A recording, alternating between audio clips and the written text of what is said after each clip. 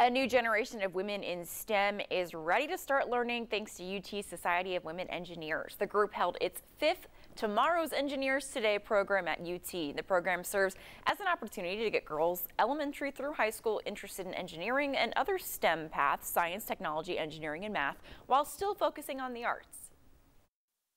We really do emphasize not only being strong in science and math, but also having those artistic abilities so you become just a stronger individual. Continuing this, it's like I'm helping to inspire the next generation of women engineers.